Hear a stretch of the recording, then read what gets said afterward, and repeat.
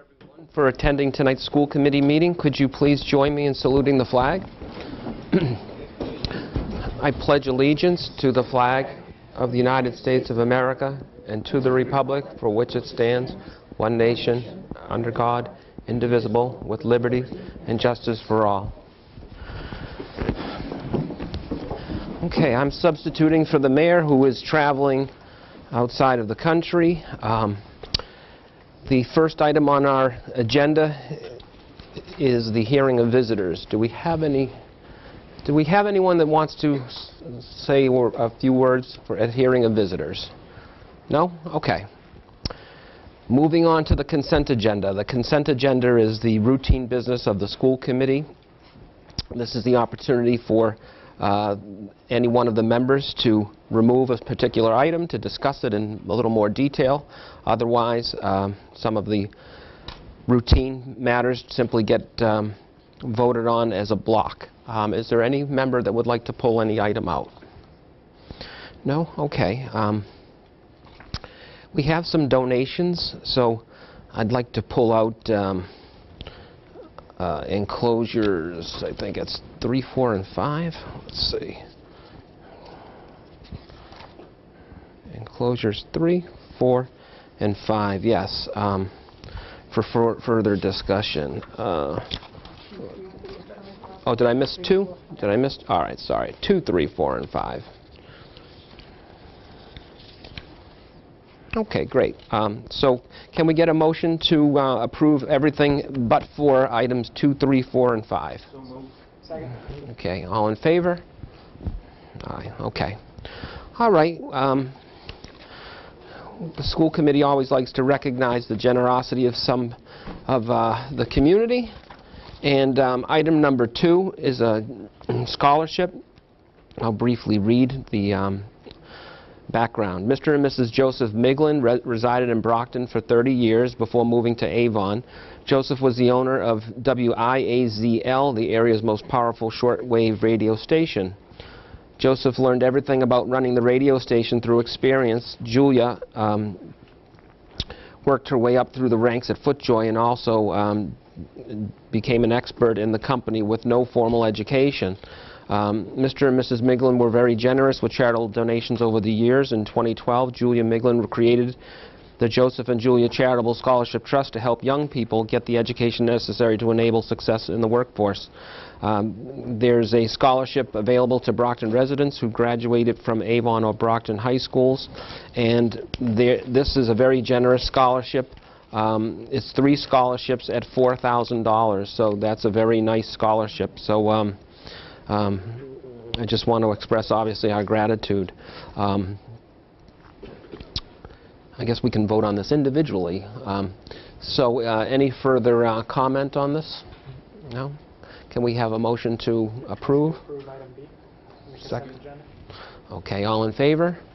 Okay, thank you. Make a comment about that? Certainly. When you look at scholarships like this that obviously directly impact our children in a very positive way, our students, this is something we'd like to do outreach when we talk about our development office. We want that outreach to our alumni or people that are friends of the Brockton Public Schools, because these gifts just keep on giving for these students for many years. And we know when we have some students, first-time college students and their family, they're looking for whatever they can get for financial aid to make it a little bit easier for both themselves and the family. So we encourage people out there, if you would like to remember us in any special way, whether you're an alumni or a friend of the Brockton Public Schools, please understand how important it is for our district and our students. Thank you. Enclosure number 3 is another scholarship. In memory of their father, the children of Charles G. Moore would like to establish a scholarship for Brockton High School students who are pursuing a career in the field of criminal justice or a related field. Charles G. Moore and his wife Paula both attended Brockton High School. Mr. Moore would go on to enter the military and later received a GED. Mr. Moore served in the Army Special Forces as a Green Beret and received a Purple Heart and many other awards for his service in Vietnam. After an honorable discharge from the Army, he began his own private investigation company and was president and principal investigator for over 40 years. Mr. Moore died in September of 2014 from a brain aneurysm caused by a head wound he sustained at the age of 19 while serving in the Army. They have created the Charles G. Moore Memorial Scholarship in the amount of $500. So we would certainly like to express our appreciation to the Moore family. Any further discussion? Can I hear a motion to approve the Moore Memorial Scholarship, Charles G. Moore Memorial Scholarship? Okay, all in favor? Great, thank you. Okay.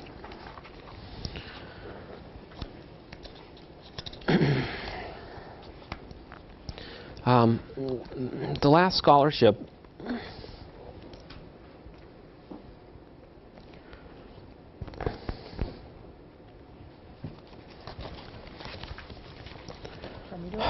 yeah, you do it. The last scholarship, of course, is our good friend Mike Healy, who was our school committee representative from Ward 6. Mike was bigger than life.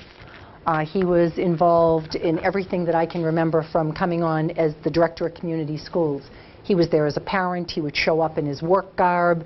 He would be involved in programs we did for kids, Monte Carlo nights we had to raise money. You know, Mike has just always been, when I talk about those supporters of the Brockton Public Schools, he is one of those supporters extraordinaire. And we're so pleased. We've worked with Jackie and the two daughters, Alana and Catherine. Catherine's a student now at Brockton High School. Alana is a college student at Husson University. And I know that Jackie is so pleased to be able to give back, you know, just as we spoke about, you know, to our students in the Brockton Public Schools. And I think we all feel like Mr. Minicello feels. It was my first year as superintendent. It was very unexpectedly, again, a father of young daughters. You know, we're pleased that we're able to really remember Mike in this very meaningful way. I think for all of us, certainly this school committee. I'd just like to say that, you know, all of us who knew Mike knew, like you said, he had a very big personality, and he loved kids, he loved the school system, he loved the city of Brockton, despite his only flaw, thinking that Brighton had something over Brockton once in a blue moon, but he loved Brockton, his adopted city, and we all miss him very much. And Mr. Jordan came on and did a great job taking Mike's place, and we certainly appreciate you stepping up to the plate, but we still miss our friend Mike. So, anyone else? Okay. All in favor? Thank you. Okay, another nice gesture is a donation to the Hancock School, acceptance of donation of laptops for the Hancock School. Ms. Tara Blake, School Adjustment Counselor at the Hancock, was contacted by a member of the Masonic Lodge Angel Fund who wanted to donate 10 refurbished laptops to the school to be used at the school's discretion. The Angel Fund regularly donates to different organizations and schools. These laptops will be used to supplement and replace some of our outdated laptops for student use. So that's certainly very much appreciated, and we again want to express our gratitude for the generous donation. Anyone further? Motion to approve? All in favor? Great. Okay.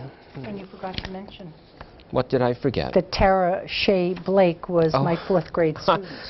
So the adjustment counselor, so I'm very proud of her. Yes, you should be proud of her. I mean, it does Every show. time I see her, she looks 10 years old. Yes, to me still. you know, it does show that we're all getting a bit older, but yes, that's a very proud fact. It is. Wonderful, wonderful. Okay, well, thank you all for those very nice and generous donations. We appreciate them very much. Okay.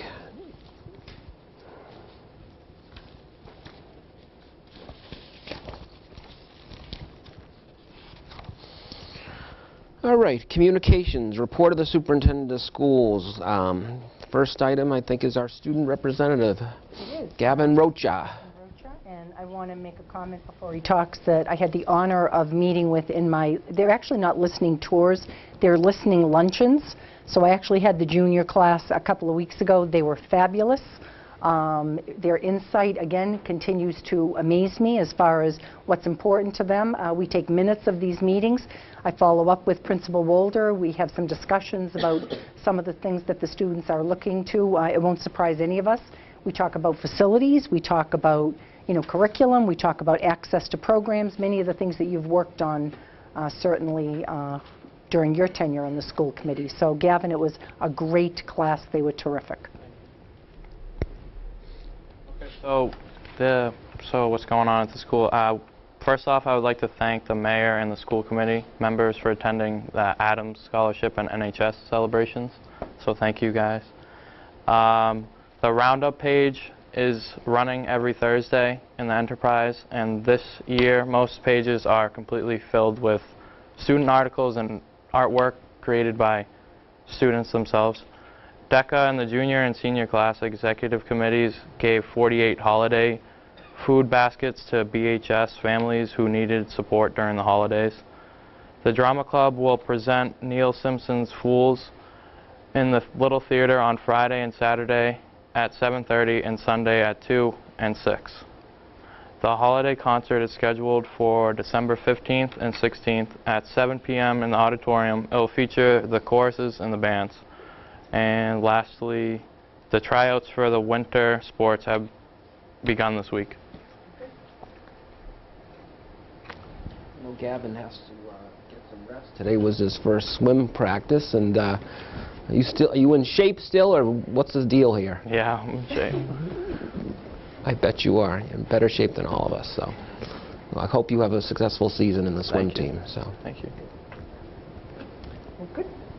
Okay, to continue on, as we have been doing during school committee meetings, I know it's been the highlight. I have people out there that I see in the community that talk to me about the presentations about the schools. Tonight will be no different. I want to invite Principal Val Brower up to talk to us about the Brookfield Elementary School.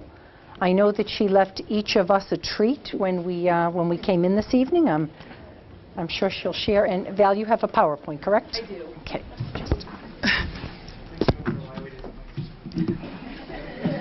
And I did just a plug for Gowls. Richie Gowell made those specially for this event. They're smiley faces to go with what I'm going to be talking about. Can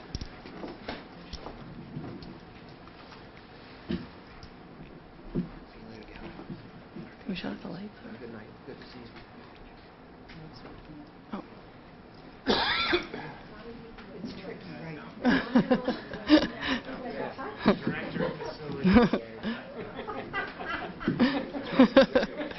John Jerome knew how to do that. Good job.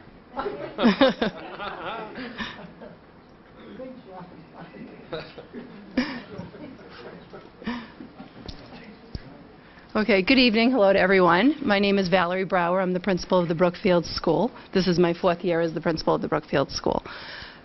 And thinking about what I wanted to talk about tonight, I wanted to highlight things that I felt were unique to the Brookfield School. There are so many things that we're all doing in the schools that are wonderful, but there are some things I think that we're doing at the Brookfield that are unique to us. So in starting, this is the face of the Brookfield. This isn't what the Brookfield looked like 5 years ago, 10 years ago, but it's what the Brookfield looks like now. We're a diverse school, not the neighborhood school we used to be.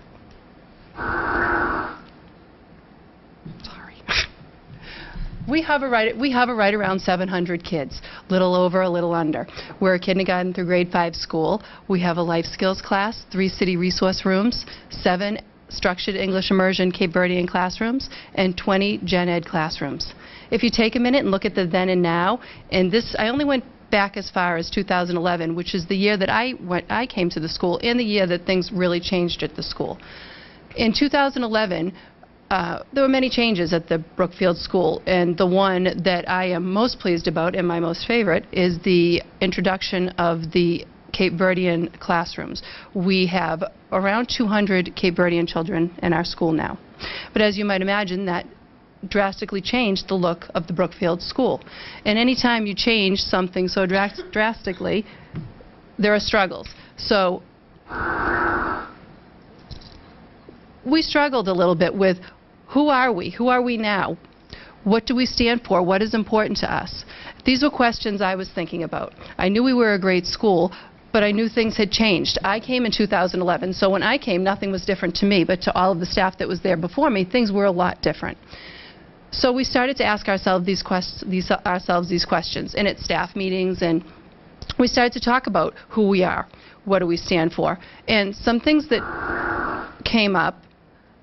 We came up with these 7 things that we knew to be true. We were inclusive, accepting, tolerant, open-minded, understanding, caring, and respectful. Those were the resounding things that we knew we wanted to be, and the things that we wanted to define the Brookfield School.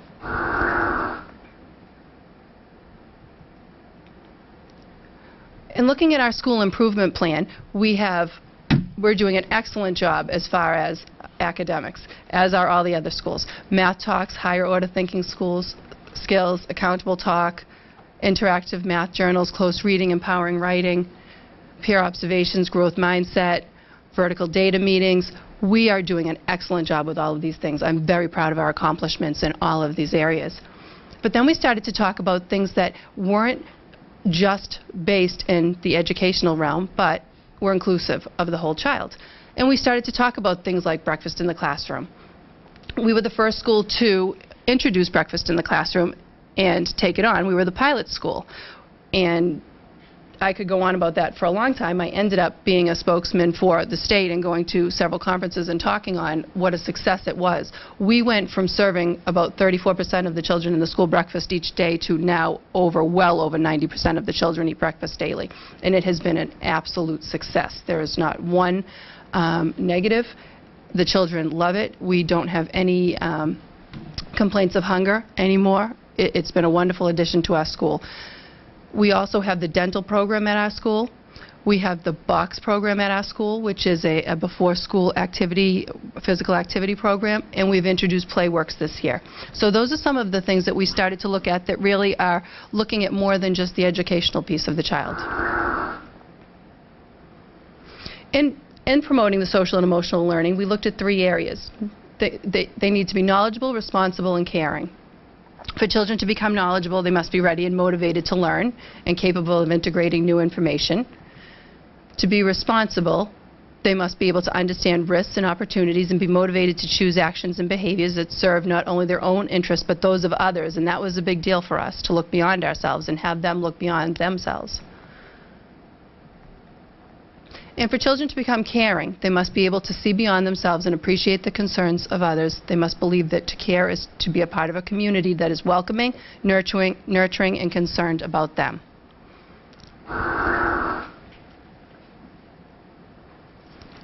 Again, the responsible piece was something we looked very closely at.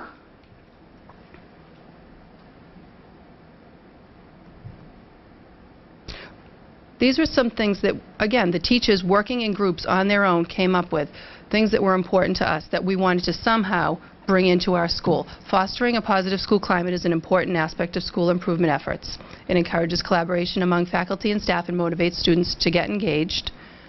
Good character education is simply good education. It helps solve behavioral problems and improve academic achievement. And then we looked at ways to improve our school climate. Some effective ways to improve the school climate: creating a caring community, providing students with opportunities for moral action, fostering self-motivation, engaging staff as a learning community, and engaging families and the community members as partners. We were doing a really good job at a lot of these things, but I still felt that there was more. There was something missing. There was something that we needed to do that we weren't doing. What we wanted was that when you walked into the school, that you walked into a calm, orderly atmosphere that hums with an exciting, vibrant sense of purposefulness. That's a positive school culture, the kind that improves educational outcomes. With all of that behind us, and knowing that we were on the right road to working on our climate and our culture, again, I said I still felt something was missing. So last winter, I was walking through a home show in Boston, and between the hammers and nails and ladders and windows and all of the things I was not interested in, I saw one bright booth that was colorful and had 2 women standing in it. And of course, I walked over there, and it was a Choose to Be Nice booth. And I thought, what is a Choose to Be Nice booth doing in the middle of this home show? Well, what I found out was Choose to Be Nice was a campaign. I met a woman named Dina who started the Choose to Be Nice campaign. It's very simple. She was driving home one day, listening on the radio to the marathon bombings happening. And she knew at that time, she had been thinking for a long time, that she wanted to do something to make a change. And at that minute, she says, it came to her. She just wanted people to be nice to each other. And she felt like that was something that she could take on and somehow promote. So I talked to her for a long time that day, and ultimately I walked away with her phone number and business card and invited her to my school. The mission is simple. The mission of Choose to Be Nice is very simple. We want to inspire, promote, and encourage kindness whenever and wherever possible. For an elementary principal, for me, looking at that, a 4-year-old can embrace that. A 5th grader can embrace that. Everyone can embrace that. So I thought this really had something that would work for us. Dina came to our school. She met with my leadership team and my PTO. They were extremely impressed with the simplicity of the message, yet the powerfulness of the message, and decided that they absolutely wanted to invest in it with me. So from there, we ordered the bracelets that you have in front of you. We ordered banners and some other things that would get us going. The next thing we did was introduce it to the teachers. We talked about, what does it look like to be nice? Nice is easy. The teachers got together in their grade levels and they came up with, what does it look like to be nice in 1st grade? What does it look like when a 2nd grader is nice? What does it look like when a 5th grader is nice? They had a lot of discussion with their classrooms. They embraced it fully, brought it back, agreed with the simplicity, brought it back to their rooms, brought it to the kids. The next step was the counselors and I went to the classrooms and started to engage the kids in conversation and have them come up with, what does it look like when you choose to be nice to someone? Many of them started to come up with something that I know we've all heard, which is, you're in the Dunkin' Donuts line and you get up there and it's your turn to pay for your coffee and the person behind you has already paid for your coffee. How does that make you feel? And those were the kinds of things that the kids could relate to, and it really started the conversation. And when that conversation started, we knew we were onto something. Oh, I know when I went with my mom, you know, we got up there and the woman said, you're all set, the man in front of you paid for your coffee. And we went into, how does that make you feel? What does it make you want to do? And that was the big change. It makes you want to go do something nice for someone else. So after going to every classroom and really getting this buzz going and getting the kids on board, we started to do grade level assemblies where each grade level was called down. We went over all of the things that they were starting to talk about as far as choosing to be nice. And at that time, you have it in front of you, they all made the Choose to Be Nice promise.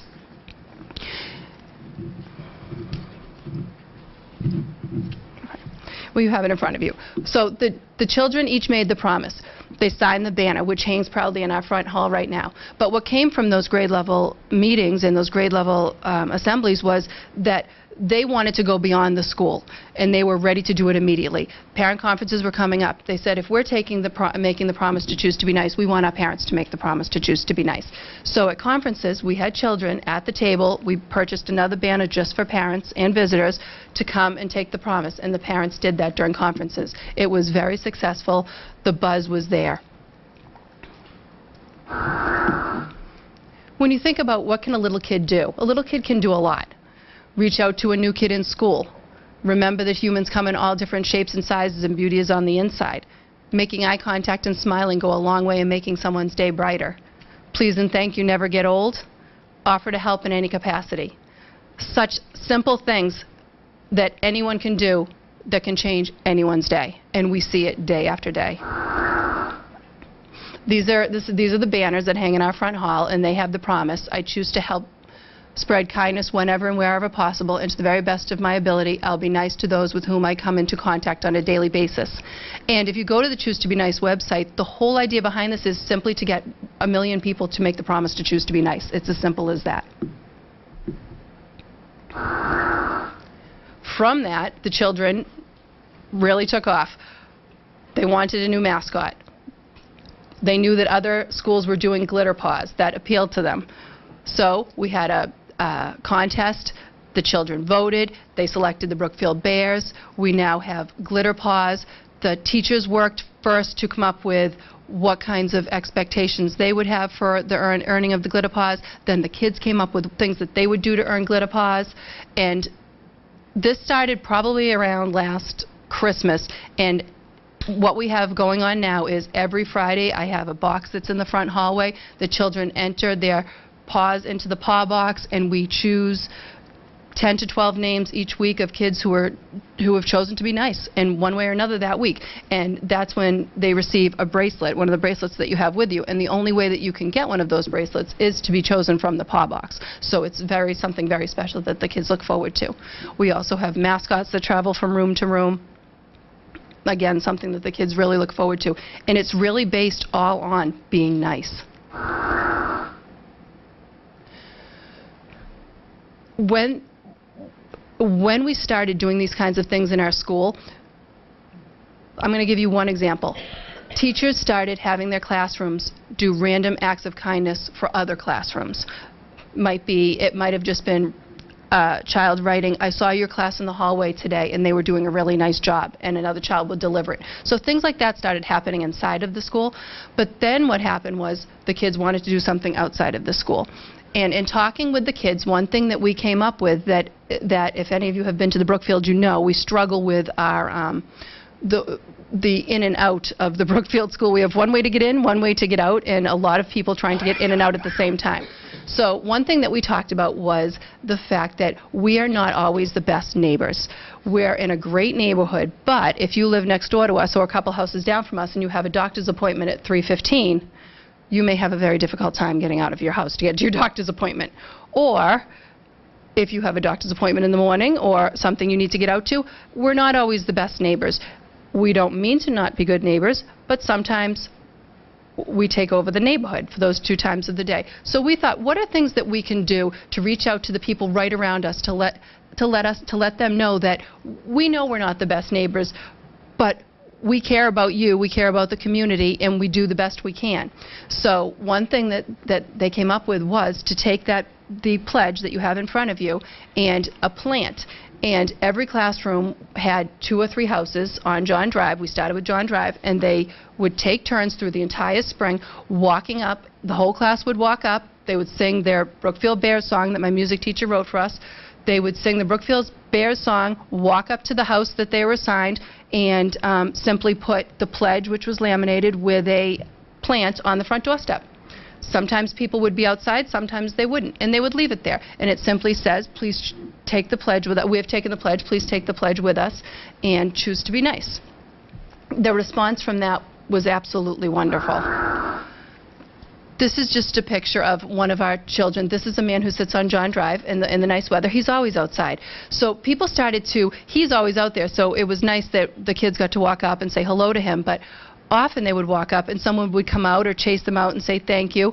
And just that little, the whole idea of that little gesture would then make the person that they gave the plant to do something nice for someone else that day. No matter what kind of a day you've had, the worst day in the world, if you walk home and there's a plant on your front doorstep with the Choose to Be Nice campaign from children who are asking you to join them, it's going to turn your day around, and that's what we talked about. So we started to be known in the neighborhood for the first time. People started to have a connection with us. This was an unexpected reward. It was only one. There were many, but this was one that I like to highlight. This was a woman who lives on John Drive, and she was home, happened to be home the day that the class, this is Mrs. Collins, she was a first grade teacher at the time, one of my first grade teachers. Class walked up, brought the plant to the front door and dropped it down. She came out and said, "Oh, please wait, my adult son is home and he's ill and he wants to come to the door." Great. So he came to the door. Both of them. They were so happy, so excited to see the kids. They chatted for a few minutes and the kids walked back to school. You would think end of story. But it's not the end of the story, and that's what this is all about.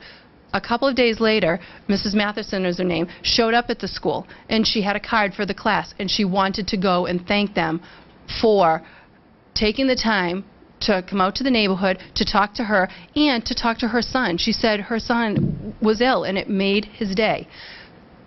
What she didn't realize was it made our day and the children's day probably more than it made anyone else's day. So I brought her down to the classroom, and with tears in their eyes and the teacher's eyes, Mrs. Matheson explained to the kids what it meant to receive that plant. And honestly, from then on, it has just been wildly successful, these kinds of little random acts of kindness. So our plan this year is to possibly expand to Sully and do some of the other neighbors. We had a big Choose to Be Nice event at the end of the year, and it was almost a thank you to the children. I wanted it to be something fun, but I also wanted it to be almost like a coming out party for the Brookfield. We had, unfortunately it rained, so it wasn't outside like we had planned, and I know that some of you were able to be there, but what we did was we invited the city officials. We had talked a lot to the kids about, you know, we're bigger than us. Let's invite the people around us, the firemen, the policemen, the mayor, the school committee members, to come join us to make the promise to choose to be nice. And several people did show up. And what we did was, it was a fun day for any of you that were there, you know.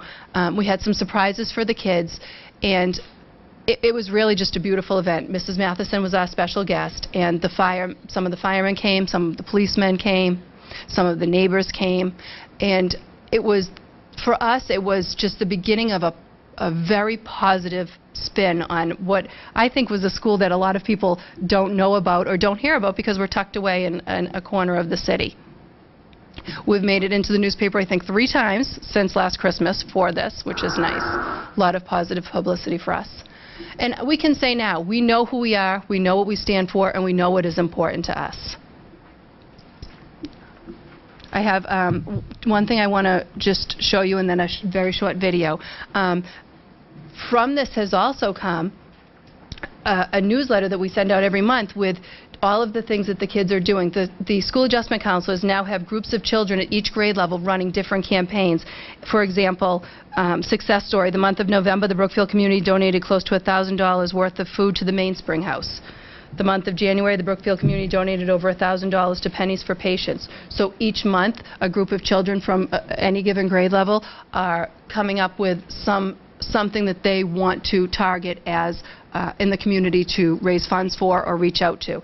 We have a lot of things happening this coming year. We've got a lot of new ideas, and we just anticipate that this will continue to grow. And like I said, academically, I think we've been doing a really good job for a long time, and I feel like our climate and culture has come to be so positive, and I'm really just so proud of to be the principal of the school and of all the children and all of the faculty and everyone in the community in the school. So if you can bear with me, we have a short video. And so what we wanted to do was call together some of the important people in Brockton and have you take the promise as well and sign your own banner. This is a banner with people who are not in the school, but community people that we have gotten to take the promise with us.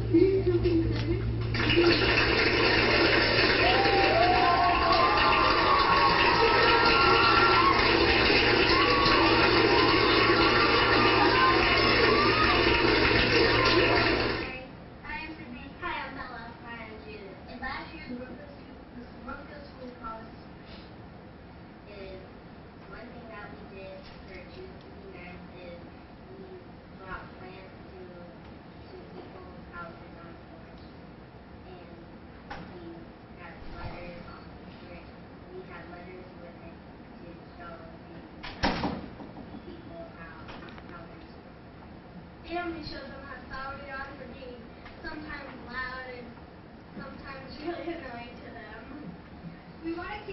We asked some teachers if we could help out, so we decided to help out with kids, bring them to their classrooms and help them.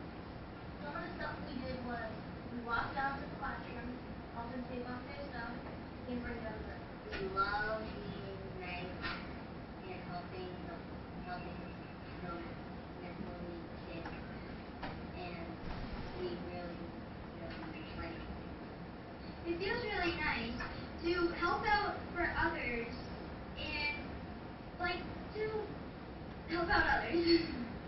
And I think when all of us want to grow up, do we want to be principal? Oh yeah. Yes. Yeah, we all do. So I think that's what we're gonna do probably. They're really smart. Yeah, and they're the same thing as us. They just need a little extra help when they're doing their schoolwork. We're confident when we walk into the Brookfield School. We're confident and happy and very excited and glad that we are here. It's just like a boost of confidence right when you walk into those two doors. It's like, what? Today, I think it's going to be good. It doesn't feel bad or it's like you're having a bad day. And you walk into the Brookfield School, you just feel happy. Accepted, like you're not going to be left alone at recess, or like you're gonna, if you don't have anything to play with at recess, you play with, yeah, you can just ask a friend and they'll probably say yes. That's something you want to know, and I'm sure they'll play with you. Yeah, I love the Brookfield. So do I. It's just amazing. Everybody should go. Hi, my name is Giovanni. Hi, my name's Anna. Hi, my name's Yelena. We got into the Brookfield School. And when we came to the Brookfield School, people was nice, and here are some of the reasons. One of the reasons were they invited us to sit at the lunch tables and invited us to play with them at recess. We weren't nervous to come to the Brookfield School. Feels good. It feels good to be at the Brookfield School. We never want to leave the building. Hi. Last time we did a lot of things to help our community, in addition of delivering things for you. We raised money for an animal shelter. We ran a food drive for the Lean Spring House. We raised money for the leukemia and the Photo Society. We collected gift cards and donated them to the host home for the markers. We collected clothes and goods to give to the volcano because and now is just the start. Brookfield students will continue to spread kindness and will grow the better. Hi, we're from the Brookfield School. Last year we gave from Tuesday night. Every day we try to be kind. We challenge you to a week of random acts of kindness. Clean your room. Be with others at lunch. Help make dinner. Invite your friends to play in the room. Don't make it too. You won't believe how you feel inside when you choose to be nice. Brookfield students choose to be nice because it's the right thing to do. Thank you for your time and for allowing me to tell you a little bit about the Brookfield School. Okay, Principal Brower, we're going to sign those kids up. We're counting 4 or 5 special needs. I know exactly what we need.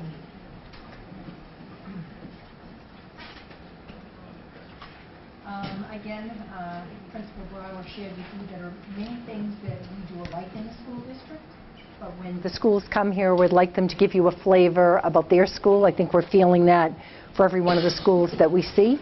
You know, like Val, I'm very proud when I go into these schools, and it's not only about choosing to be nice, it's certainly all of the different activities, the dental, the breakfast in the classroom, making sure the kids are coming every day prepared, you know, for their academics, but they're supported, you know, for the whole child. I do have to say, I know I said this to you last spring after attending that June 15th kind of rainy day celebration inside.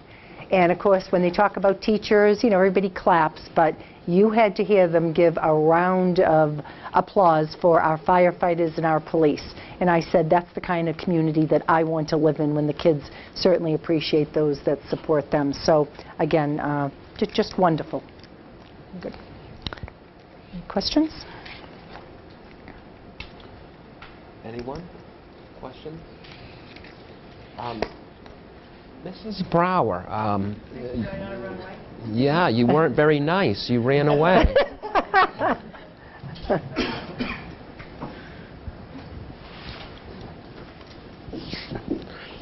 So the individuals that you saw at the home show, is there still an affiliation, or is there some sort of a collaboration going on? Well, it's very simple. That's the thing. And if you go to the website, it's called ChooseToBeNice.com, and it is this one woman, Dina, wonderful woman, who has now she's made it her life's mission. She doesn't.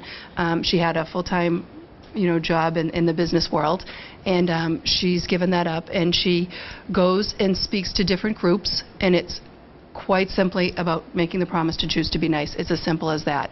And one thing that we did was fundraiser with the T-shirts. And our goal was to have every child be able to have a T-shirt. We're not there yet, but we're on our way. And with the money that we raised from the T-shirts, the children get the T-shirts at cost. We sell them at cost to the children, but the teachers, who have bought many, many T-shirts and sweatshirts, from the money that we make from the teachers buying the T-shirts and sweatshirts, that's the money we take and we put back into the community for things like the plants for the neighbors and things like that. So we're trying to take all the money and use it again for the same purpose. But it's very simple, and we do still have. She still is in contact with me all the time. She often will reach out to me. She's right now writing with some other teachers that might even be ready an actual curriculum for being nice. So she's asked me some questions about things like that and what kinds of things kids would like. So she's absolutely somebody I would reach out to anytime, and she's just a positive, wonderful woman, and like I said, such a simple concept but so powerful. But it is what you make of it, and the kids have run with it and the teachers have run with it. And is she connected with the fundraising? She gets she has the T-shirts. They go through her, but she does not make any money off of them. Oh. So no, the money comes right back to us. Wow. So for her, it is a nonprofit. She is, like I said, her mission is to spread the word and to have people make the promise. That's nice. That's just it. It is nice. It also ties in with our district strategic plan, and I'm sure your school's strategic plan, when you talk about, again, one of our big pillars, our rocks, is a safe and supportive environment.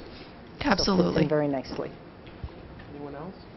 Andy, I'm stunned. This is right up your alley. Yeah. I'm like, I've had the opportunity to teach schools plenty, mostly around the breakfast in the classroom stuff, which you guys really kind of helped kickstart that in the district, and I can't thank you guys enough for that. It's been something that I've championed. But what I appreciate about this presentation and what I've seen at the Brookfield really is how deliberate you are about making all of these things, whether it's the Choose to Be Nice campaign or the breakfast in the classroom or the dental program, like a part of what you do. I think, too often, schools or districts look at these programs and they say, how do we do this extra thing? How do we add this on to the pile of things that we already have to do? And not often enough are the things that you're talking about here thought of as part of education. And our kids especially, so many of them, there's so much that they deal with outside of school. And to think that those things that happen outside of school don't come into the building and impact teaching and learning is just kind of silly to me. And the idea that these things have to be part of what we do because we can't do all the other important stuff without them. And you're one of the best examples of that in the district, in my opinion. And I'm so pleased to see these things happening. And I've enjoyed every opportunity I've had to visit your school. We'd love to have you. Thank you. It's Mr. Robinson. You really hit the nail on the head. It's exactly what you said. It's that we realize and we recognize that we need to look at the whole child. And I never look at anything as one more thing. The breakfast it's what we need. Choose to Be Nice was what we needed. And it is the culture and the climate of our school now. So I think you're right. And to ignore what's happening outside wouldn't help us. So we do embrace it. The dental health, love it. Another wildly successful program at my school. They know, ask me to do anything. I'm willing to pilot or try anything. Yeah, it's just funny to kind of see the whole thing come full circle. You guys brought all these programs into your school to kind of address the needs of the students that were there, and now they're going back out into the community. That's our hope. The circle that now the things that are happening in your school are spreading beyond your own school walls, and it's exactly what you would look for and you would want in a community, and your school is a microcosm of our larger community. I think so. It's just great to see you having an impact or choosing to have an impact the way that you do. Thank you. I just want to give one. We had in the Enterprise on Sunday, I believe it was on Sunday, one of our children, I opened the Enterprise and a giant picture of her on Thanksgiving Day pouring juice into a homeless man's glass. And you know, I have that laminated on my desk, and all of those things are, every one of them is laminated and hung in my office, and we make a big deal out of things like that. You know, that things like that just go so far, and to know that these kids are out in the community doing these beautiful acts for other people is wonderful. So thank you. Yeah. Okay, thank you. Thank very you. much. Next up is, yesterday we had an anticipated visit from the DESE. The Senior Associate Commissioner Russell Johnson was in the district, along with Lisa Zieg, another Associate Commissioner. I was under the weather, the worst day to be under the weather. I want to thank Deputy Superintendent Liz Barry, who had prepared the visit, certainly handled it, and I was conference called in for the debriefing. And I want you to hear about, you know, it's one thing to bring them in, and I'm going to ask Deputy Superintendent Barry to come up along with Dr. Cancel, not only to talk about the visit and some of the things that we're able to put on the table. So when the DESE comes here, they say to us, what about our partnerships and collaborations? Are these working for you? And I like when they say to me, please be honest with us. Oh yes, I will be very, very honest with you. And we were able to talk about a number of things, looking at the MCAS 2.0 coming in, looking at equity in education and talking about technology and making sure our students are served well, looking at finances and budgeting in ways that we can take a look at, you know, how our monies are being spent. Things were brought up such as, you know, curriculum that we're implementing in a few schools, clearly because of budget issues, when we want to build capacity in the district. So all of these were very honest, frank conversations that we had yesterday. I've also asked Dr. Cancel, especially with our outgoing members, you know, leaving very soon. You've been such a big part of what's happened with our POC decisions and our decisions going forward. The scores are actually, and the levels are actually embargoed until the week of December 7th. So we are planning, and we'll talk tonight about a subcommittee meeting before you leave, to talk about these results, you know, so you can certainly ask questions and see where we think we're at. But one of the things that's coming up before that 15th date, or right around that time, is on the 18th of December, they're looking for districts to make some decisions. Now, I shared with you last time, and I've asked Dr. Cancel to go over with you tonight. We have to take park. We were a park district last year. We do not have a choice in being a park district, but there are some choices that we need to make by the 18th of December as a school district. So I've asked him to talk about that, and then Deputy Superintendent Barry will share some of the information from yesterday.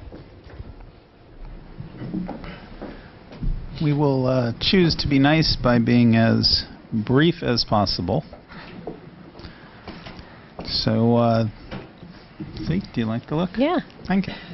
So we tried to put it out for you, the key decisions, and the first one really, November 17th, it's pretty late in the school year, but November 17th the board met, they voted 8-3, and that's when they went with the door number 3 option, the next generation MCAS, a sort of not quite PARC, not quite MCAS, MCAS 2.0. And it's going to be administered in the spring of 2017. Now, the board, therefore, as a result of that, the board, you know, told the commissioner and the Department of Ed, okay, now let's get to this. And these were the rules that were sort of interesting. If you gave PARC in 2015, you have to give PARC. You don't have a choice. So we do not have a choice in this. We will give PARC again in the spring of 2016. If you administered MCAS last year, you have a choice of PARC or MCAS, but there's a very strong incentive to do PARC. You're held harmless. If you do MCAS, you're not. That's not our option. And the state also announced that it will commit, and we're not quite sure what that means, but it will commit to a statewide computer testing by spring of 2019. So by then, everything should be on computer.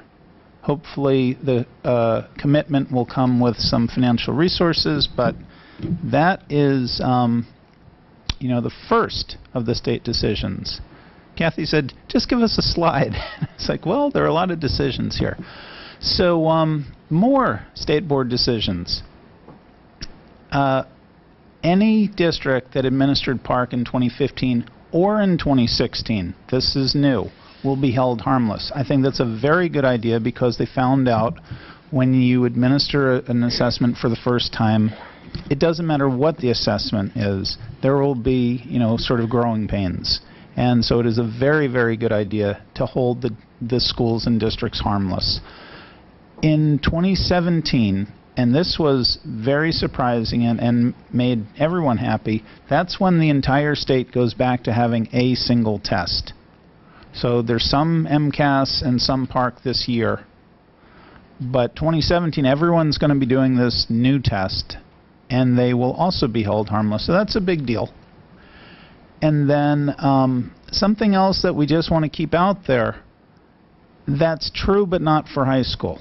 High school, to get your competency determination so you can graduate with a high school diploma, that's still going to be MCAS. They're working, because that is a high stake, they really need to get that right. There can't be the sort of growing pains that are with the other part of, either PARC or MCAS 2.0. So they wisely pushed that one out. And they will announce, they have to make up a new test, obviously, and they will announce what comes there. But for the time being, it's still MCAS for high school. And there are still more board decisions. The board is going to convene a group, and this group will be educators and all sorts of experts who are going to determine the content, length, and scheduling of the statewide tests, the policies for students with disabilities and English language learners. This, by the way, was a major sticking point. Not only did it take a huge amount of time and effort, but we didn't get to determine what PARC called accessibility features, what we always called accommodations. The consortium decided what they would be, and that really annoyed Massachusetts because they're things that we are used to for students with disabilities. Our standard is much higher than other states. So there are things that are just reasonable, in my opinion, reasonable assessment practices that give students with disability the best opportunity to show what they know and not their disability. Being part of a consortium, that didn't happen, so this was a big sticking point, and now Massachusetts educators will decide once again what these policies are as opposed to a multi-state consortium. And they'll also have to come up with these new high school competency determinations, so that's going to be big. And they're putting out there a timeline for reinstating history and social science tests. That was one of the original pillars of the MCAS assessment system, and it sort of never really made it to prime time. And so they're going back and they're going to say, this time we're going to get history and social science right. And I can tell you just from my point of view, when MCAS emphasized and the accountability system started to emphasize science, guess what happened? A lot more emphasis on science. Prior to that, you could double up math, double up English. What did you cut? Science and history. So this is in the future. It's something we'll have to see. It will have an impact. As a result of all of those state decisions, we made decisions, and this is just a quick reminder. Back in 2014, I felt like I was a lot younger back then. Back in 2014, okay. I would make a comment, but I'm choosing to be nice. Yep. In 2014, the state chose a sample of Brockton schools to pilot PARC. And again, we didn't have a choice in this. It was, here's the sample of schools that everyone in the state was, part of this. Ultimately, we decided as a district, as a school committee, you approved it. The decision to administer PARC in 2015 gave us a sort of head start on the rest of the state. We also, I broke this out because the online schools, there are 5 schools that participate in the online schools. I think it's the right thing for us to do, and I think it is a huge amount of work. And I think that it was a real challenge for the students. Although you always hear, kids love technology, they're born with the devices in their hands. That may be true, but taking a test on those devices is different from checking social media or playing a game. So it really was a challenge, and I'm glad we did it. It showed a lot of the shortcomings that districts have in terms of an unrealistic investment in technology. What we think of as a large investment, businesses think of as a tiny, tiny inadequate investment. It's a real challenge, and hopefully now that it's a state issue, we'll get some traction on it. By December 18th, and that's this December 18th, we have to make some decisions. And the big decision is going to be, do we expand or do we contract the number of schools taking the test online? So we don't have a choice in the sense that everyone is taking PARCC. But we do theoretically have a choice of, do we take all paper and pencil? Do we take all online? Do we take a combination? A school, it has to be a whole school decision. It can't be, well, third grade will do it and fourth grade won't. So, you know, the Raymond School will be online, so be it. And I'm not saying they were last year. I'm not saying they're going to be, but it's all or nothing. You can have 5 schools, 10 schools, 2 schools, no schools, but it is an all or nothing.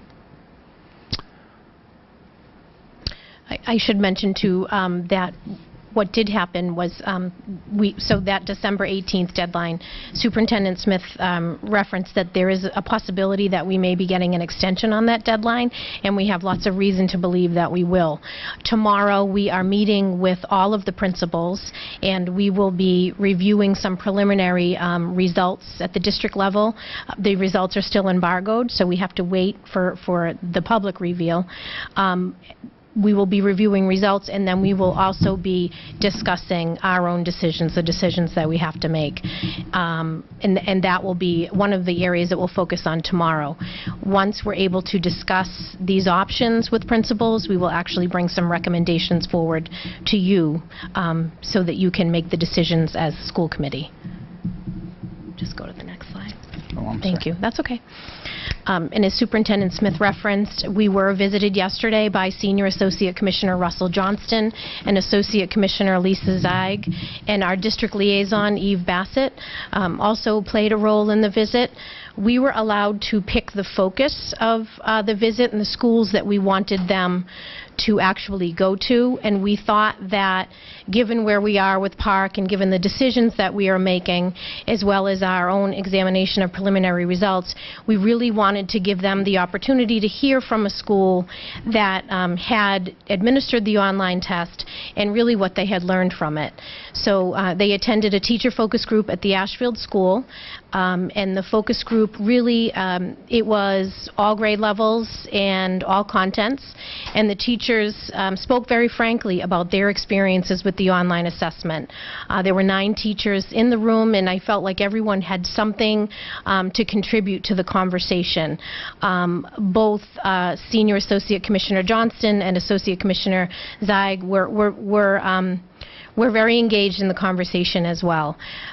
One of the things that they both expressed was that it was clear that although the school had made appropriate curricular shifts over the years to get ready for the Common Core standards, there was a level of frustration that related to student access to technology and the feeling that kids coming in at 6th grade not having technology at home and having those opportunities in a limited way at school didn't really meet the needs of students or teachers. And the frustration was that part of what they saw in the online assessment and the results was related to that lack of exposure among the students.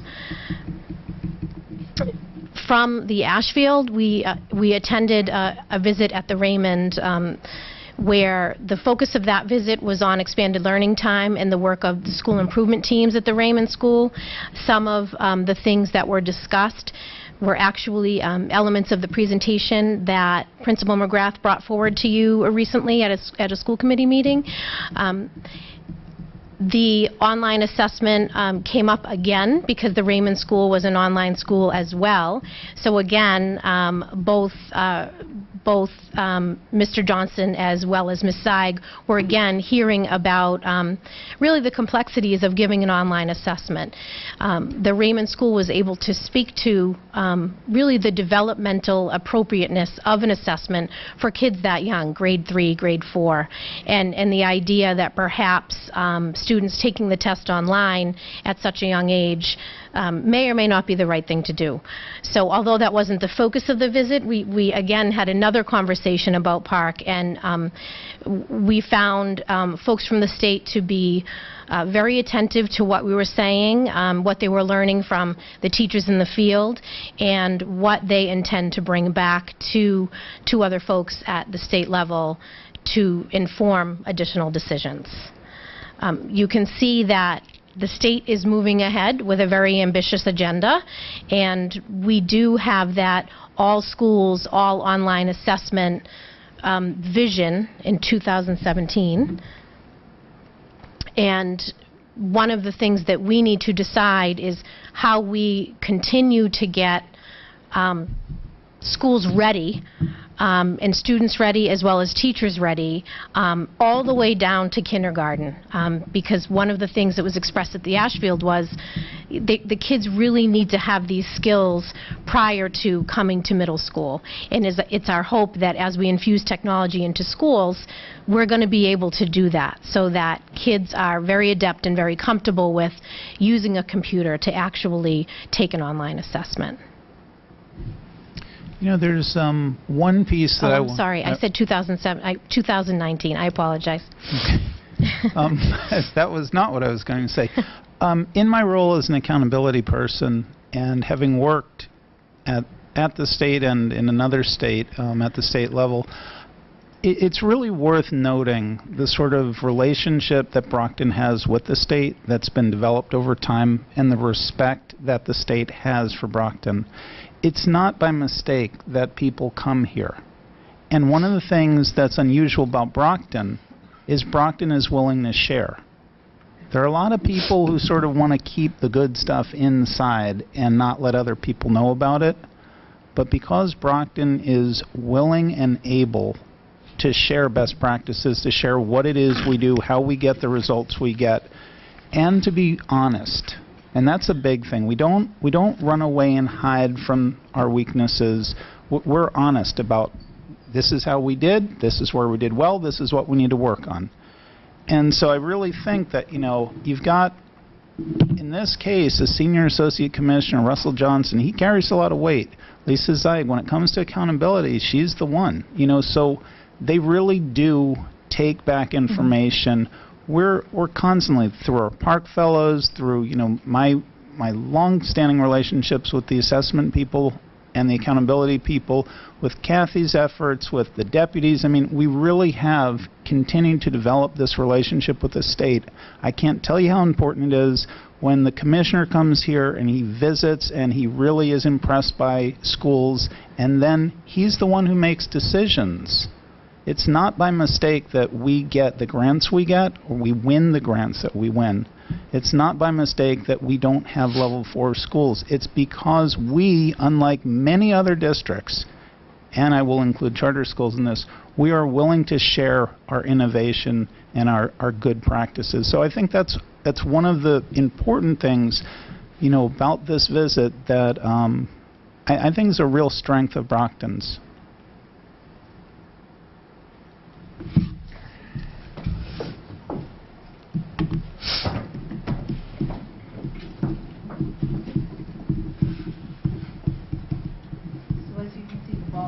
Very quickly, and again, I reiterate what Dr. Cancel said. We want to make sure that we're at the forefront, that we're part of the decision-making, and we'll be sharing with you. Hopefully we'll come up with an evening tonight to do a subcommittee meeting where we can share the results with all of you and get ready for the decisions that we have to make.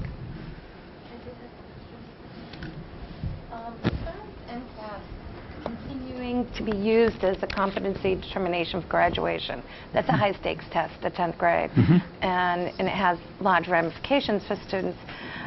Have there been discussions or any concerns expressed over the fact that at the lower grades we're moving to a different assessment, and then when it really counts, they're taking a different type of assessment than they've been taking for years, and how long do they expect this to happen? I would imagine that one of the benefits of having taken the MCAS test for all these years is then when it really counts for a graduation requirement, they're accustomed to the format, they're accustomed to the type of test it is. It's a different assessment than PARC. Yep. And so are there concerns that it's going to affect?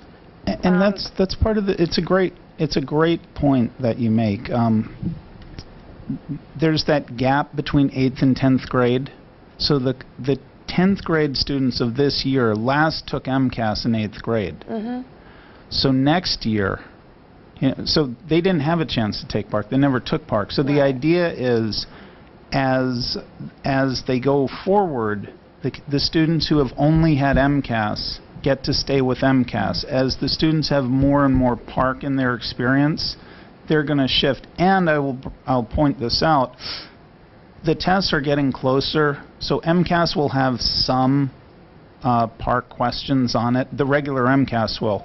PARC will obviously have the PARC things. And the new test is going to be, it sounds like, we don't know this, but it sounds like it's going to be a strongly influenced by PARC test, probably on the platform, using the questions developed by PARC.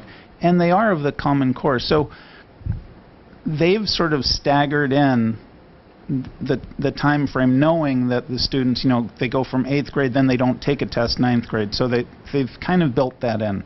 Yeah, I don't see it being an issue for the next few years. Right. But if the state doesn't move to change that 10th grade test to be more aligned with the assessments that they're taking coming through, it may be a problem. Right, and I think they're really hustling right now to get that group together so they can establish that what will be the new competency determination. And as you said, that's an actual stake.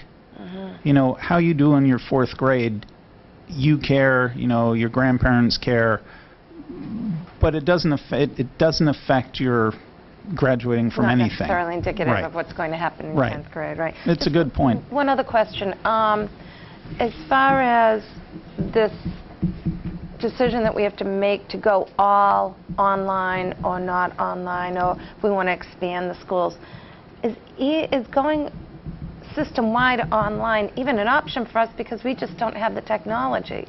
No. So I think before we make the decision as far as how much we expand it, I think we need to know how much we can expand it based on our current technology infrastructure.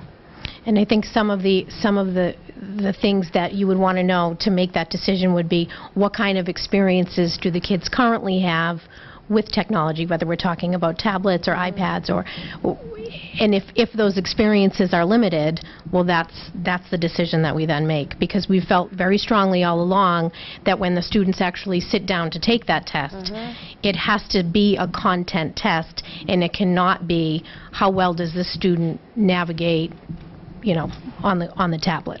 We may not even have the equipment or the bandwidth to be able to handle it in the first place, regardless of what their experiences are.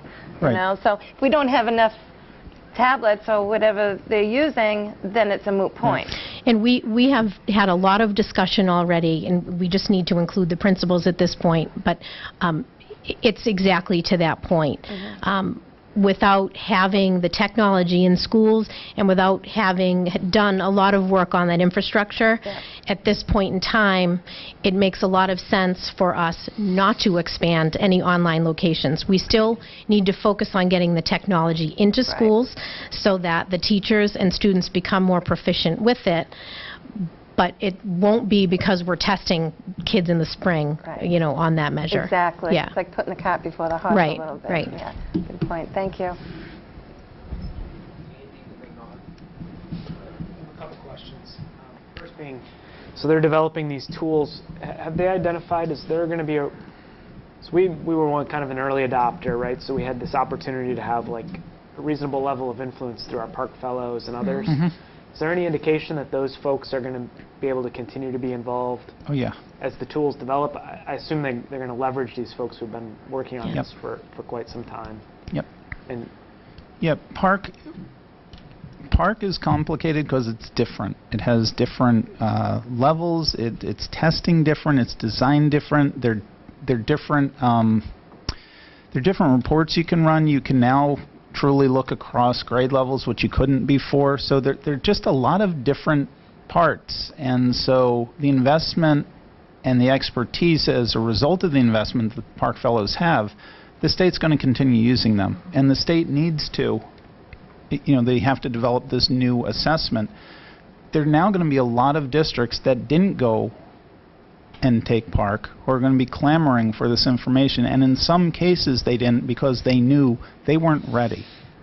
Brockton runs a pretty tight ship. I mean, I don't want to toot our own, my horn, but in terms of assessment, Brockton's got its act together. Other districts, that's not the case. So when we did this, we knew we could do this. And so now there are going to be a whole bunch of districts coming on who may or may not be able to do that, and the state's going to have to help, and there are only a limited number of them, so they tend to distribute the leadership, and they rely on that expertise in the field. Good.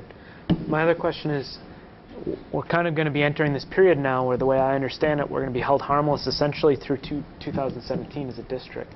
What does that do to our schools' level statuses, our school improvement plans?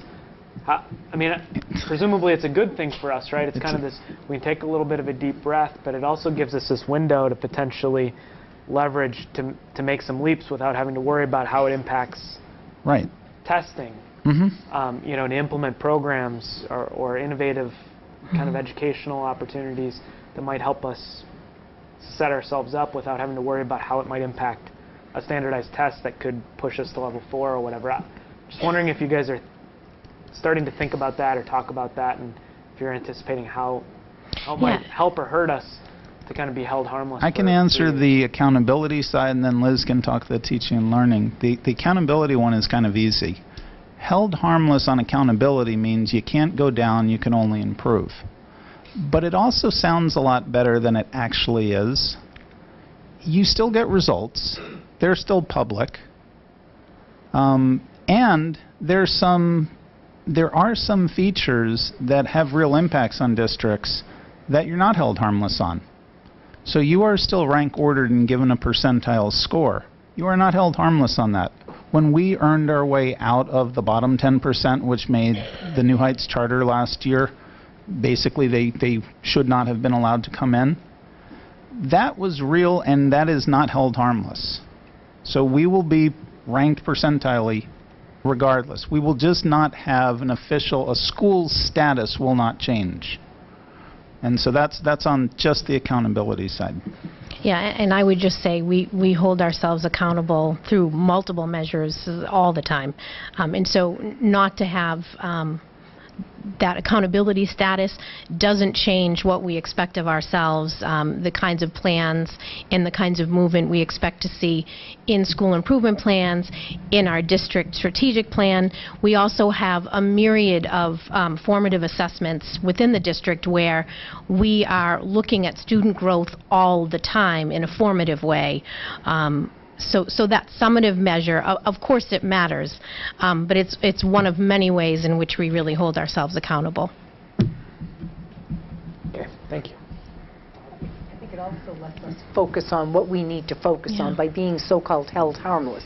Yeah, that's kind of what I was trying to get at. I mean, like you said, there are these accountability scores, but I think ultimately the public looks at, well, are you level 3 or level 4 or level 2 or level 1?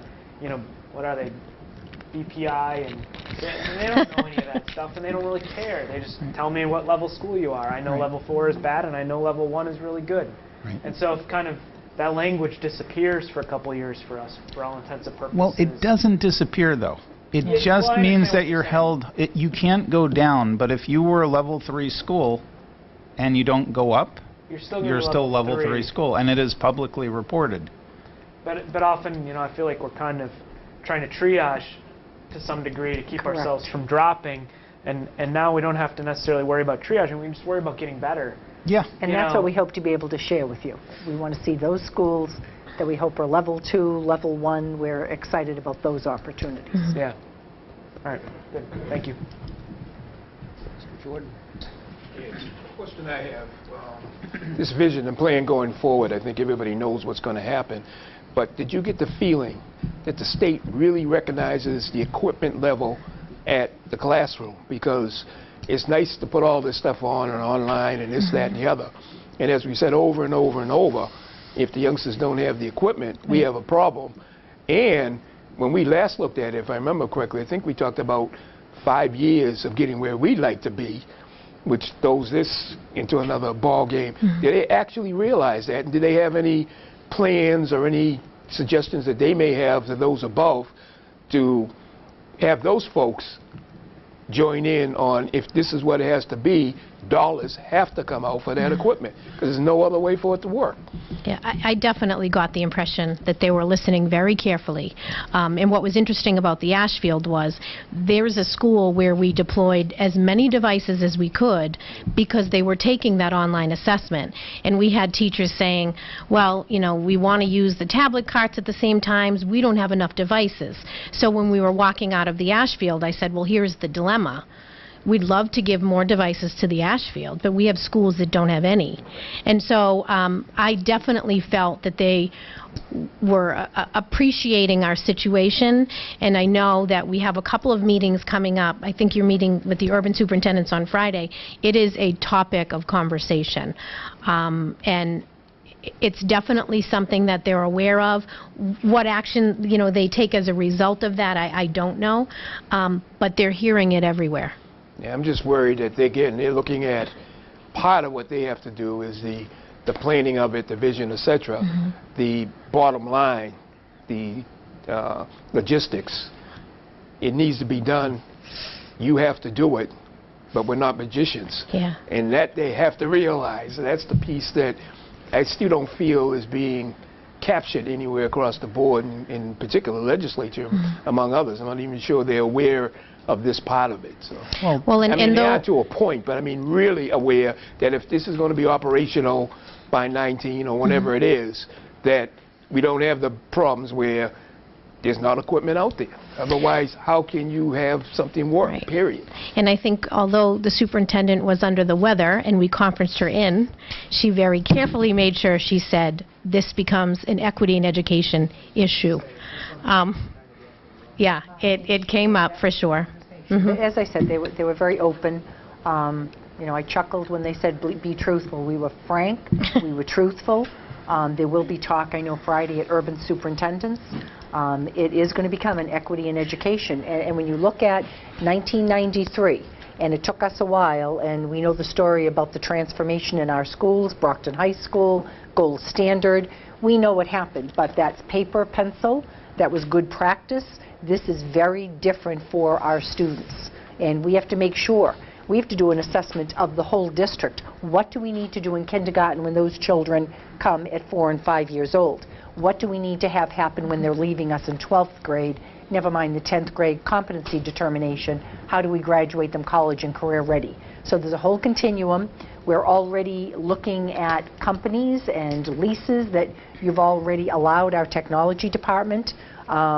As we bring this forward, we'll continue to have Dan present, but I do want to say, and I don't want to jump the gun, but I'm sure you can see it, that it isn't just about a device. It is about digital literacy in the school and the instructional piece there. It's about looking at our IT department. That's going to be a much larger department if we're deploying all of this equipment district-wide. So there's a lot of moving pieces right here that we're seeing. And again, when you talk about 2019, and online testing, 2016 is how many days away? We're 3 years away from this being the determination for a kid's high school diploma. We have a lot of work ahead of us. Yeah, I cannot underscore the point that you're making enough. The state came out with a laughable, and I'm using that word advisedly, laughable estimate of the cost. The cost is not just the devices, which in a lot of affluent suburban districts is irrelevant. They have as many devices as they could possibly need. The kids just bring them. So you have that issue of their urban districts where the kids have no devices and suburban districts where there's too many devices. But as you know, the superintendent points out, it's not just the device, it's not just the bandwidth, it's the upkeep and security for all those devices, which is, it doesn't sound like a lot, but we have large schools. You want to have 700 devices that you have to keep tabs on and repair as need be, and image and re-image when the, and also, how do you teach the teachers? This is really the issue. How do you teach the teachers now to teach with this technology? It's not as obvious as that sounds. It is a totally different medium. And so this is a huge undertaking, and the state right now has not said anything that seriously addresses it, but we're hoping that that will come. But I guarantee you have a superintendent who is not going to let this one, fade from sight. It's forefront and center.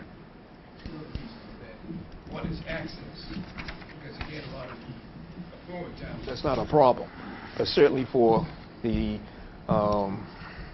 communities like ours, that could be a problem. So in school, fine. You go home, you don't have access, then what? Then the other is, which is very important, the parents, custodians of the kids.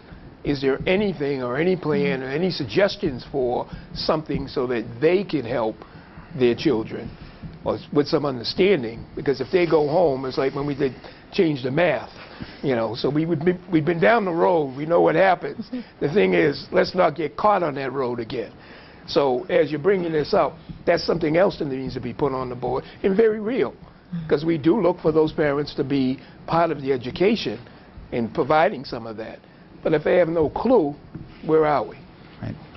Yeah, and I'm going to say this again because it just giving a kid an iPad or a laptop or whatever, it could be state of the art, that's not the same as doing academic work on it. No. Texting your friends is not writing a formal composition. It just isn't. Right. And so it's like the opposite. There you go. So just, that I'm thinking what you brought up, and I was like, wow, I didn't even think about all the training you'd want to do for parents about what are good practices for your kids. It's not just here's a device. And so I was, oh, geez, that's another piece of this. But that's our parent community outreach, so that's right. Liz, did you want to touch on that? I know we've Sure. got a number of things. So Yeah. just an update quickly on the strategic plan Sure. and our improvement plans. Okay. The district strategic planning group continues to meet. There's a group that focuses on the three main pillars: instructional excellence, supportive environments, and community engagement. But then there are several subcommittees that actually meet. They're called strategy teams that focus on different areas within each plan.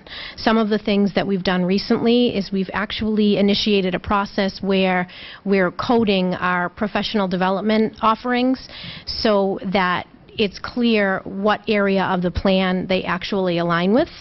And that's been an informative process because it allows us to almost inventory what areas we're hitting and what areas we really need to do a better job in. The other thing that we did recently was we revisited the student outcome measures that we had committed to early on in the process. It said these are going to be the measures that will determine whether or not our plan is successful, and that forces us to, regardless of what's in the plan, to keep kids at the forefront of it. And plans are being tightened and revised to make sure that those targets, which are student outcomes, continue to be the focus within the plan. The other thing that's happening now is the goal leads for instructional excellence, community engagement, and supportive environments. They are also reviewing individual school improvement plans, because if you recall, each individual school has those three main pillars. It's very aligned to the district strategic plan, but it requires us to loop back at the district level and to say all of those school-based initiatives, for example, what you saw when Val was illustrating all of the things that they're focusing on at the Brookfield, all of those school-based initiatives, how do they fit in with the district strategic plan, and how is the district supporting individual schools in maintaining and achieving some of those things that they set forth to do. So those have been the things that we have been working on recently, and I'll continue to bring updates as we have them.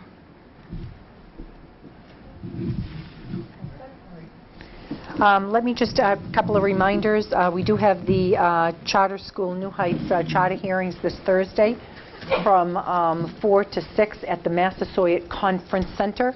I'm prepared with my testimony. Again, we invite parents or community members or people that would like to speak for or against the charter. That's your opportunity. I know we've done outreach. I've had a lot of comments made from elected officials, parents, people that want to have a say about this particular application. As I've told you before, I've been in touch with the superintendents from both Randolph and Taunton, who also expect to have a presence there on Thursday, a little bit different than last year. Just on that note, Yep. I don't think that we're going to have, the district's going to have as much time this hearing, because we have 2 other districts that are involved. So as you will recall, you know, it's basically 1 pro or 1 nay versus the opposite. Alternate 1, 1, 1, 1, 1, 1. So I mean, but it was all us in terms of our position last time. This time it's going to be 3. So they're going to sift through who they're going to hear from, because they're not going to extend the time more than 4 to 6. I mean, that's the shame of it all. You know, first of all, Mr. Jordan pointed out the last time around, and rightly so, you know, you're picking a time where working people and parents aren't around. 4 to 6. People are just getting home around 6, you know, and you strategically make it 4 to 6. That's still, you know, to me, you know, poor on their part. Secondly, we're going to have, you know, 2 other districts, so we're going to be limited. So if there's any school committee members that would like to speak, just let me know, and you know, make sure you get in there to sign up beforehand. But I just understand that I think we're going to be limited. Do you have any sense of where Taunton and Randolph stand on this issue? I spoke with Julie Hackett, the superintendent in Taunton, recently. They are adamantly against it. They see no need in their community. They're a community that continues to, again, improve. They've shown great improvement in Taunton. We had some talk about accountability, where they had dropped below the lowest 10% along with Randolph, which was strategically why the Commonwealth Charter put them in the original application. It really wouldn't have mattered. If you remember back last year, not only were we above the lowest 10%, and the way that the law read basically said that the first 2 Commonwealth charters needed to go to districts. In the lower 10%, there were only 2 last year. This year, I think there's an abundance of Commonwealth charters out there, so that wouldn't have been a waiver they had to cross. But it was already put in, certainly, with their prospectus. As a safeguard. As a safeguard. I've also, again, spoken to Tom Anderson, the superintendent in Randolph, and again, they are against New Heights Charter coming in to this region, as we truly feel, and again, my testimony is prepared, there's not a need. I shared with you last time, going and hearing the testimony in the State House. I loved hearing about 1993 when Senator Pacheco spoke and talked about what the idea behind charter was supposed to be. It was supposed to be collaborative about sharing of best practices, looking at some of those autonomies, working with the school district. That is not what happened here. You read this application, and it clearly talks about nothing different than we're already doing. I'm very proud of the work in our middle schools, and I'll talk at length. At length meaning I have 3 or 4 minutes to speak. But I will talk about our middle schools. I'll talk about those students that progress through our schools to high school, you know, that graduate, you know, never mind, you know, defying our demographics, which is so highly thought of in education circles. So we'll continue to talk about that with the Board of Education. If it ain't broke, don't try to fix it. You know, we are not a broken school system. We're a school system that has many, many challenges. And at this time, as I said, there might be a time when a charter school is welcome in a district, you're sharing and working in an area that you need the support, or you're looking for those autonomies. This is not the time, nor is it the place. Just remember that it's at Massasoit Conference Center. It's not at the public library this time around. So be aware of that. And just to quickly go over some good news, I want to mention that we had the new school committee member orientation, our beginning on November 24th. all members attend. I see a number of them out there tonight. And I think my takeaway from that, and truly this is important, I think we talked about effective governance, relationship between the school committee and the superintendent, which is exactly what we've had with this committee, which really has allowed us to deal with many, many challenges as far as the time that I've been here. Building alliances so that our school committee understands the reasoning behind administrative decisions and recommendations that we make, that we continually keep you updated. Certainly the role of the school committee in the decision-making process. I'm looking forward to staff introductions to our new school committee members, visiting some of the schools. And the PACs, I think that's very important. We talked about that relationship that all of you certainly have had with your constituents. We went over meeting protocols. We talked about professional development, MASC, some of our own professional development. And I want to thank Vice Chair Tom Minicello, who joined me, and I think it was a 2-hour meeting, 3-hour meeting? We were priming them. It was 3 hours. It's 3 hours. And I did very minimal speaking, so I'm going to wonder who was talking the rest of the time. I thought we shared it. Yeah, okay. Yeah, all right. I also just quickly want to mention the South Shore Conservatory Partnership Award we received in the past couple of weeks. And we actually went to Duxbury to receive the award. It's a collaboration with our Barrett Russell School, our Gilmore School. It was wonderful, and this kind of support is truly something that we're very appreciative of, and they were very, very pleased that we went there personally to accept it. We already mentioned the John and Abigail Adams Scholarship Ceremony. We had the National Honor Society last week. It always makes me, again, feel good about not being superintendent, but being a teacher in this district and seeing what our students certainly accomplish each and every day. I want to also congratulate John Marion with the Holiday Parade in 2015. It was rainy, it was wet. I guess it could have been worse, but we marched in the rain. At first I wanted to back out, but when I thought of our band and our boxer buddies there and our high school students, our elementary floats, etc., you know, you had to go and you just had to weather it. We're New Englanders. I want to also thank Michelle Bolton, who worked, it was hitting the ground running when she came into the district. I know she worked very hard with John Marion to make sure that this all came together, and congratulations to all our students, families, everybody that took part. And I'm very, very proud to call Bill McGauley a friend, who's always been a friend of the Brockton Public Schools. He was the Grand Marshal this year. He should have been in a convertible. He was in a car, and convertible, but the top was up. So again, congratulations to all of those people, and that's my report for the evening. Great. Okay. Moving on to anything under unfinished business. Subcommittee. You want to do subcommittee first? Sure. Items to refer to subcommittee. All right. So in looking at your coming down to your final couple of weeks here, some of the things that we would like to do is, I think on December 8th you're doing a superintendent contract subcommittee, and we were hoping that part of that time we could also do a curriculum subcommittee. We would like to look at the policy for talented and gifted so we can finish that up before the new school committee comes on board, and we also would like to do that park presentation with the idea that the embargo would be lifted and we could share with you some of the results in the district. We'll do a lengthier presentation after the first of the year, for the community, making sure that that is on camera, but we were hoping to do that in a curriculum subcommittee meeting, and I think that that will clean up all of the things that we pretty much have on our front burners. Can we schedule that for 6, or do people prefer 6:30 to start? Okay, great. All right, well, so the first subcommittee meeting will be 6 o'clock, okay? And is that going to be here? Yes. Here, okay. Great. Anything else under and subcommittee? And that's it under subcommittee. Okay, anyone else under subcommittee? No? Okay. Unfinished business? Anything under unfinished business? No? Okay. New business.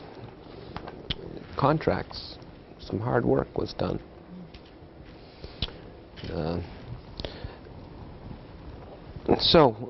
First item under new business is ratification of the MOA between the Brockton School Committee and the International Brotherhood of Police Officers. Mrs. Joyce, you were involved in that. Would you like to comment? Or? Well, it was a long process because we had started the negotiations and then took kind of a a break from it until the BEA settled. So we started the negotiations when school started back. And it went very well, and I think we came up with a very fair and equitable contract with our school police, and I think they do a great job for the school department and our students, and I look forward to another 3 years of having a contract in place. Alicia and Ozzy. Great. All right, So it was very important for us to get this contract settled because we had been through the process and we didn't think it was fair for a new committee to start again with it. So we worked hard. We worked a lot of late nights on it, and it was well worth it. Okay. And I see notated that basically there's 2 items, one running from July 1st, 2014, one through June 30th of 2015, and then the 3-year contract, July 1st, 2015 to 2018. That's correct, because by law, we cannot have anything longer than a 3-year contract. Yep. Okay. So we have the current year, school year, and then we have the next 3. Okay. So, do you want to make a motion to approve those both of those MOAs? Make a motion to approve the MOA for the, let me just get the years right. I'm sorry, it's last year, July 2014 to June 30th of 2015. Let's take them separately. Okay. Someone going to second that? Second. Okay. Any further discussion? All in favor? Okay. Next item, Mrs. Joyce, is... And make a motion to accept the ratification of the MOA between the Brockton School Committee and the International Brotherhood of Police Officers from July 1st of 2015 through June 30th of 2018. Second. Thank you, Mrs. Clark. Mrs. Wilson, I'm sorry, I'm going back in time. Any further discussion on the motion? Okay, seeing none, all in favor? Wonderful. Okay, next item is the superintendent evaluation.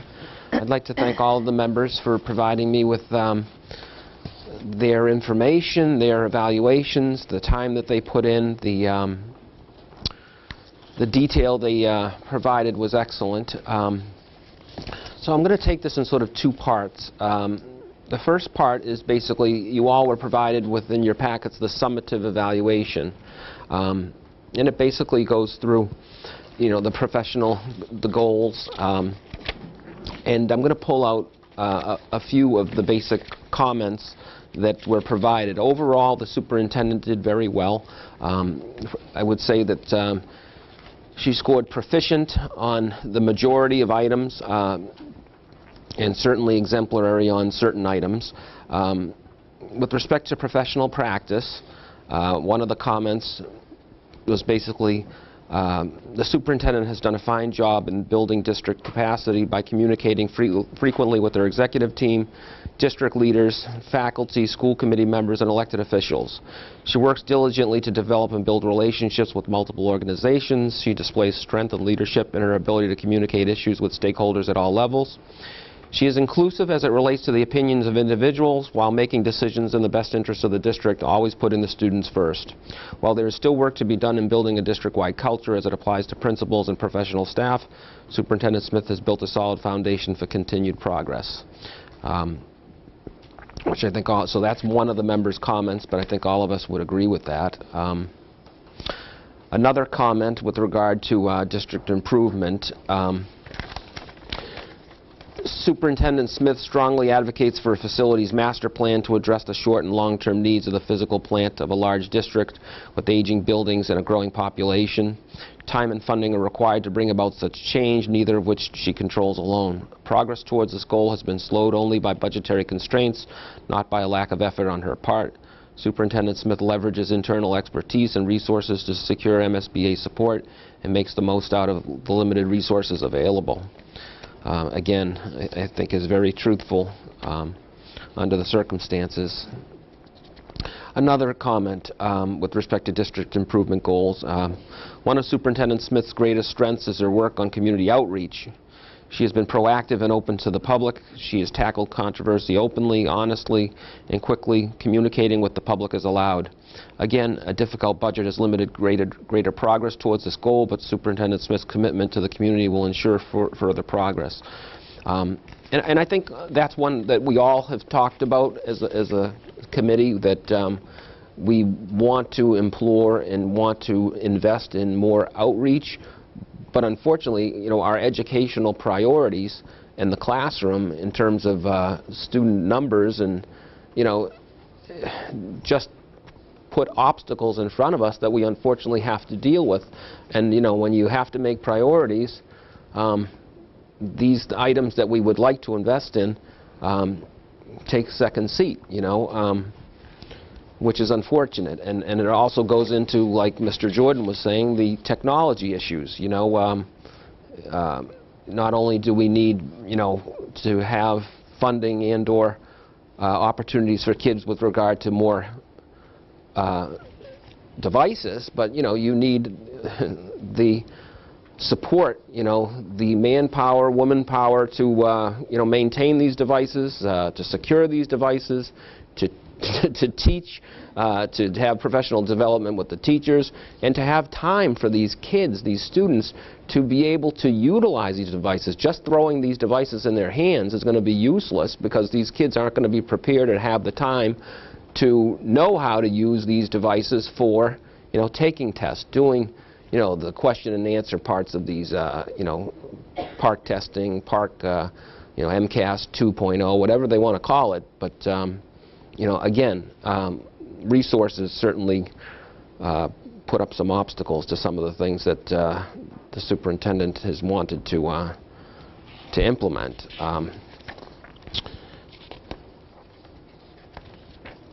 I think another relevant, I'll wrap it up, but another relevant comment in the overall summative performance of the superintendent was, given the many challenges she has faced over the course of the year, it's fair to say that the superintendent has done more with less. Through her leadership and the leadership of her team, the Brockton Public Schools has continued to grow and improve. Her work ethic is most notable. She works many hours to make sure Brockton is a district that is respected by parents, students, teachers, and the community. Her actions make clear that the safety, success, and future of all our children within our schools is her paramount concern. Superintendent Smith continuously looks for ways to improve her vision for a greater school district. And I think that one really summed it up. And the part about her work ethic, I've always kidded around with her and said that if I had to pay you by the hour, I'd go broke, because her car is always at Central, you know, late at night, on weekends. So no one can say she certainly doesn't give the city and the students her time. Sometimes I think it's a bit excessive, but she needs to balance. But we certainly appreciate. Yeah, because you'd never use it. It would be a waste, and so you prove my point. Are there anyone would like to make a comment or say anything on those evaluations and/or comments by individual members? Mrs. Joyce. I think we're pretty consistent in pretty much in agreement with most of the scores that we gave her. There wasn't really any wide variation and fluctuation, so that does tell you that she is pretty consistent with meeting the goals that we have set forth and that she has set forth. The evaluation itself was a bit challenging, and I think that got in the way a little bit. I had a couple of non-responses, and I'm still trying to figure out how that happened. You know, logistically it was difficult to work with it. So hopefully going forward that will be taken care of, and it can be a little bit of an easier process. We had this, quote, mandate from the state to utilize this tool. I mean, we had the private company that walked us through with the program, and they were excellent. That company was superb. You know, we were basically, our hands were tied. We had to go with the you know, the the evaluation procedures that were set down by the powers that be, and we also had to fit the scoring within the contract that we had entered into with the superintendent some 2+ years ago. And I'll comment on that in a little bit. Mr. Jordan. Same thing basically that you're talking about. One was I felt that there maybe wasn't enough training for us to deal with the ability to answer the questions the way we'd want to. And I think some of us, even though we had an excellent, our in-house people helping us out, but it's awkward, the overall. It was awkward. It doesn't flow the way it should to make it easy for us to go ahead and do the kinds of things we want to do. The other thing I wanted to add, I think we had this past year some unusual situations that came up that were handled that you just have to forget everything you're doing and go right to that. And we had 2 or 3 of those, which I mentioned in my comments, in my written comments. Not all schools experience those kinds of things, although it seems like every day on the news we're seeing things. But those are the things that when you can really take on those and have the result that we did that was very positive, that shows the level of what we have at in this district by everybody involved. And it takes everybody at that point. There's no question about it. So that's something I think that I thought was, very good as far as we. Yep. I would agree with you, and I would agree with Mrs. Joyce that the consistency of the scoring by all the members shows that there is overwhelming agreement in terms of the performance of the superintendent and support for the job that she's doing by the school committee, which is certainly a compliment to her. I guess it makes life interesting, ups and downs. The next sort of piece to this is that, with respect to the evaluation, agreed that the tool was odd because of the state mandate. And again, it's like this park testing. They've got to work the bugs out of that, and they've got to work the bugs out of this, too. But I would like to thank Michelle Connors and Carrie Kopp for assisting us with that piece. They did a very good job and would always be very attentive when we needed them to help us out. So then the next piece was basically translating this into a score and into her meshing it into her contract with respect to the contractual agreement that we had. Her contract calls for basically a four-tiered compensation review. 0 is unsatisfactory, 1% represents needs improvement, 2% represents proficiency, and 3% equals exemplary. And I'd like to thank Aldo Petronio for basically going through this, taking A and producing B. So when you go through the different categories, everything, most being proficient, there's also the rubric that doesn't fit her contract, that basically there are 5 items instead of 4 blocks of consideration. So, generally, we dealt with, when we first had our contract, unsatisfactory, needs improvement, proficient, exemplary. And that was 0%, 1%, 2% for proficient, 3% for exemplary. Then we have the state rubric, which basically calls for, in some cases, a 5-tiered system: no progress, some progress, met significant progress, met progress, exceeds. So basically, after consultation and determination, the met progress and significant progress seem to fit within the proficient. So 2% was basically utilized to represent those scores. So proficient, met progress, and significant progress, which was basically the bulk of all of the results. So when you calculate all the different categories, the 2% plus the exemplaries that she received bring her over 2%, bring the average score to 2.25%. So basically that would translate into a 2.25% adjustment to her current level of compensation. I remember that the superintendent kidded around with me and said, "You really negotiated a frugal contract because it was 0 to 3 rather than 0 to 4, or, you know." So, but I think that again, this shows overwhelming support for the superintendent, and we appreciate everything you do for the system. Would you like to comment? Absolutely. You know, one of the things we've heard loud and clear is we come to the end of so many of you leaving, 5 of you leaving out of 7. You truly have allowed me in the 2.5 years to be able to do my job and to know that support was there, consultation was there, decision making we did together, dealt with a lot of challenges. I read many, many articles in many, many magazines.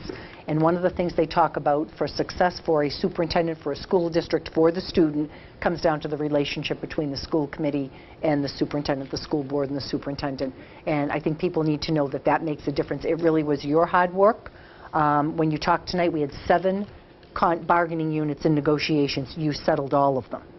And that allows us now for the next few years to go forward, to implement those contracts. Not only were they fair, they were strategic. They allowed us to hire people in areas that we had high needs.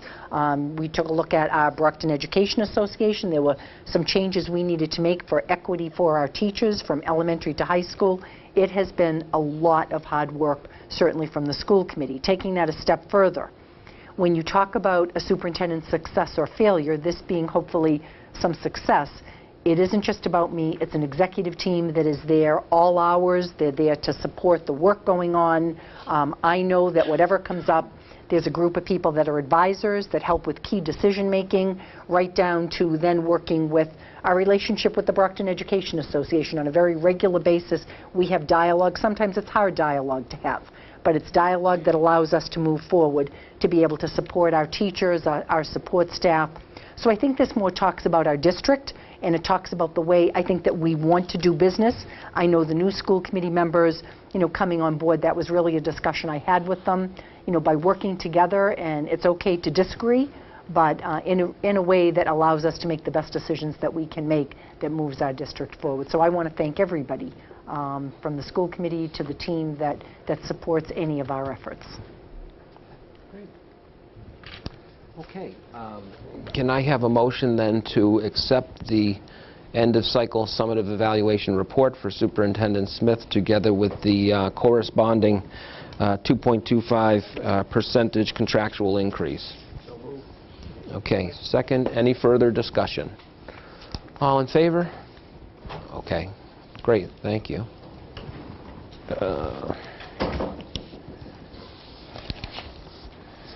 Okay. Anyone have any further or new business to report on any other items? No? Okay, I do have something that I want to just announce to the public. And every year at this time, our good friend Dave Gorman does his Jingle Bell Run. And this Saturday coming up over at the Massasoit Conference Center, registration will be at 12 o'clock. Race start time is 1 o'clock. You can either run or walk. I usually walk. It's a great fundraiser for kids. He does so much.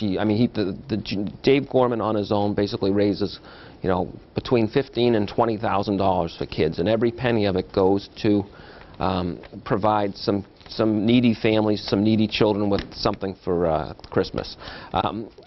If you like to wear costumes, there's prizes for the costumes. You can win Bruins, Celtics tickets.